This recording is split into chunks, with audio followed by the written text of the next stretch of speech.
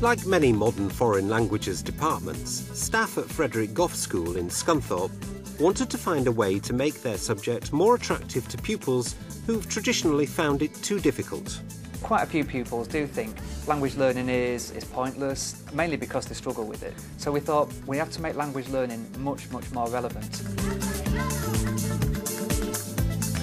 The department thought that applicability of the language was the key to attracting less able pupils. Not just what colour hair has your mum got, for example, which certainly no one's ever asked me that when I've been abroad, but things such as I've booked a double room with a bath for 2 nights. And you think, well, yeah, that could be useful if they just go on holiday abroad. So much more relevant. This relevance is, according to language experts, the key to engaging pupils, and relevant not only to leisure, but also basic business use. There's the work context, which is not really touched on at GCSE. For example, send really simple emails or take telephone messages. And it's not particularly high level of language that they need to use, but it's just enough probably to get past a receptionist and speak to someone else in the company who maybe speaks English. To achieve their aims, Department Head Andy Markham conducted research into vocational courses which might present an alternative to the traditional GCSE syllabus. He found that 2 courses seemed to fit the bill: the Certificate of Business Language Competency for Spanish and the awarding body consortium qualification in French. We decided to introduce the certificate, which was less pressure, still a language qualification, a recognised one, but that would be a way of having 100% of students, regardless of ability, leaving Frederick Gough with 2 language qualifications. This programme will explain how Andy and his team have implemented the new courses and explain both their advantages and their pitfalls. Andy's experiences and advice for departments which might wish to consider doing the same can be found on the Teachers TV website. If I did Element 1 exam with you to try and remember it, can you say hello, my name is, at least? Fantastic. And if you say why are you visiting, how would you say that? Porque? Fantastic, this is brilliant. You said desayuno incluido. What does the price... The alternative curricula not only differ in the content of the courses, with more accent on vocational and everyday use of language, but also in the style of teaching. With ABC French and with Business Spanish, the pupils can actually see the applicability of languages to given context, and I think that enthuses them. What time does it opens the restaurant in the afternoon? It's a weird way of putting it. But this bit here, it does rhyme if you say it a few times. Go, ristorante por la tarde. Ristorante por la tarde. So say, a que hora? A que hora? Sabriel? Sabriel. Ristorante por la tarde. Ristorante por la tarde. I think you've got to be careful with less able pupils not to almost put them in this bracket where we're saying, well, no, you're less able, so therefore you can't do languages. Because when you start thinking about it, they can do English, and there are less able kids over in France who can speak French. You know, that does sound a little bit facetious and flippant, but I think it's a fair point. It's really important for all pupils, regardless of ability, to do a language. If we don't teach them languages, we don't open their eyes that there's a massive world out there. Even if they struggle with learning the language itself, in the lessons they learn about the culture of other countries through the courses that we deliver. So if they do struggle with the phrases, then that's fine, as long as they have a go. 80 euros, desayuno incluido. 80 euros. 80 euros with... Fantastic. And we tell them that we've lived abroad, we've studied the languages. When we go abroad, you get such a fantastic response from anyone. Just if you try, even if you make a mistake, they appreciate you trying. So I think it is very important that they all at least have a go.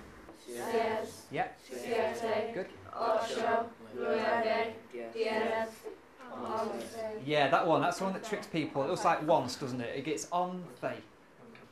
Pupils respond much better if you tailor the courses to their needs and to their ability levels.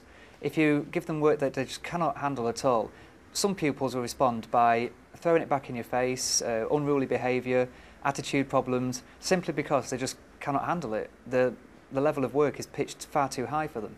So you can make it relevant to them and the pupils respond much better. I had one pupil come to me and say, I think this is the only qualification I'll leave school with because I just cannot cope with any of the other ones that I'm doing here. There is an increased amount of workload at the start of the courses, definitely. But as I say, in time, the workload reduces. So, in effect, it's actually better for teachers, certainly with some of the courses, because the resources are not needed to be recreated. For GCSE, it's always changing, and it's changing, on quite a major scale as well. Whereas CBLC changes slightly every now and again, so the workload is actually reduced. Single, good. What about the difference between bagno and ducha? How can you know the difference between those? In French. Yeah, ducha in French. And those who did Russian, can you remember what shower was in Russian as well? Is it douche, just douche, so very, very similar as well. Excellent.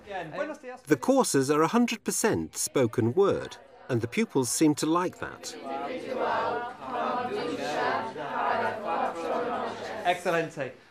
The benefits from a pupil's point of view is the pupil motivation. Again, they enjoy the lessons a lot more. You can really change your teaching styles, I think, having that wider variety of GCSE and that's it. So you have to write a bit of coursework today and you need to use this page and this book. CBLC Spanish, you can have them up and doing role plays, having a bit of fun. Buenos días, me llamo Señor 11. Buenos días, me llamo Señor 12. Encantado. Encantado.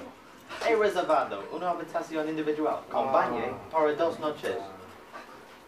En febrero, Más despacio, por favor. ¿Cuánto cuesta? 80 euros, just so you know, incluido. ¿Dónde está el ascensor? Oh no, ascendor, no working. It's not working. I cannot stay here. The pupils tend to get on better as well if you can give them that chance to work together. The pupils love the fact that there were no books on the table. I didn't have to nag them about where's their equipment, where's the homework, why haven't they done this, why haven't they done that. They normally come into the lessons quite happy now, which I think in some language lessons that's a rarity. 2 3 4 5 6 7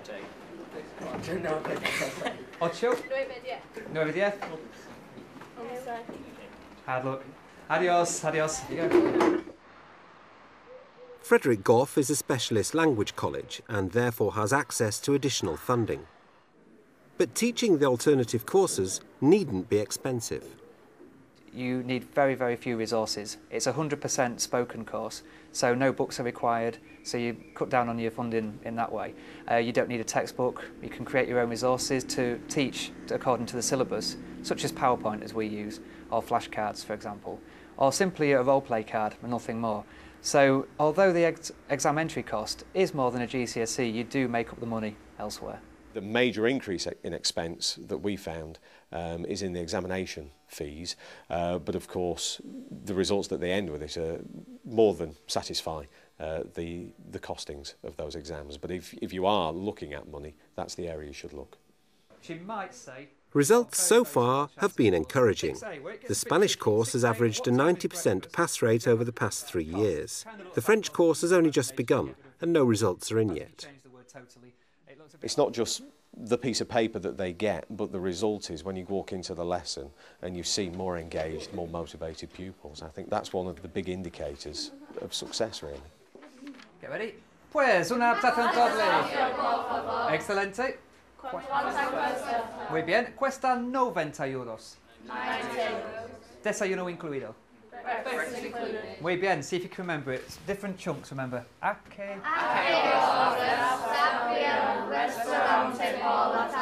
Phenomenal. Muy bien. They're breaking it down to smaller chunks. Works every time. The wide variety of language courses now on offer at the school means that pupils have more choice and teachers have more options for differentiation. We have 4 qualifications now from 4 different languages, so we really are trying to tailor the needs of our students to any language course available. So we have the brighter, the top ability pupils, they're studying the GCSE, the traditional course. The ABC are for the CD borderline pupils, are the ones whose motivation has been slacking a little bit recently in Year 9. So this has given them a boost to carry on learning again, to see it as much more relevant. The Certificate of Achievement in French and German we offer to the weakest pupils who really would struggle, and we want them to leave with at least 1 qualification. And then the CBLC course in Spanish is an addition. So it's just a way of getting 100% dual linguist currently. El restaurante se abre a las 6. 6. 4. 9. 5. 11. And 10. What was it? 10. I thought that's what you said. You will say. I think they've actually pioneered the CBLC route in the last few years before many schools were starting to look at it, and I think it's fantastic to see an example of excellent practice. They've obviously honed the way that they teach it as well, so this is obviously not the first year that they've been teaching the CBLC, but after a few years they've found things that work, and I think it's something that other teachers can definitely learn from, especially if they are starting to look at the CBLC route. Also with the CBLC, there's not just a single level. There's obviously entry level, but there's also level 1 and level 2 afterwards. So it's not constrained merely to the lower ability pupils, but higher ability pupils can still go down the vocational route and take the languages to a higher level. What lessons have been learnt which could be useful for other schools seeking to implement similar ideas? If other schools were thinking of introducing different courses, such as CBLC, I would say about a year, 6 months in advance of when you want the course to start, that's the time to start doing the research, so you know that you can fit it into the timetable, which pupils to attract, resources that you would either create or buy. So 6 months to a year maximum. At the start it was a bit confusing for, I'd say for all members of staff, really, that you think, right, I'm teaching year 10 ABC French, then I'm going to year 11 CBLC Spanish, followed by GCSE Russian, down to Certificate of Achievement German, and so it can be quite confusing, but it just means you have to be up to date on your planning.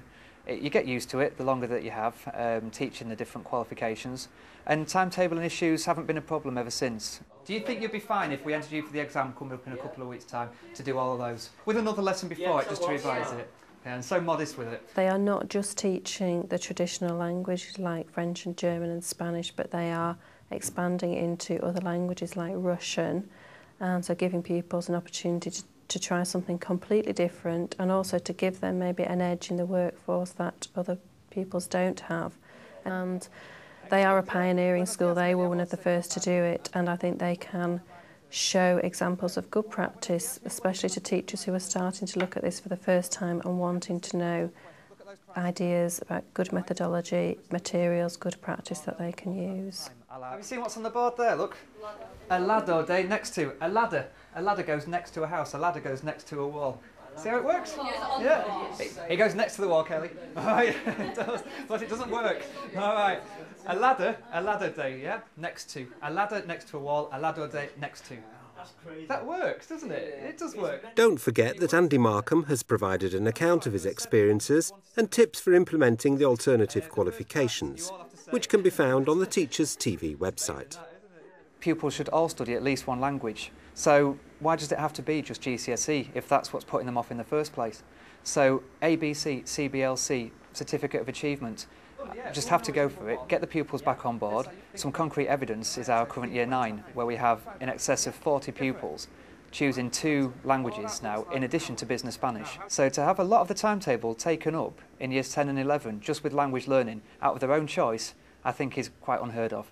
And I put it down to the alternative qualifications we offer. So I would say go for it. Adios. Adios.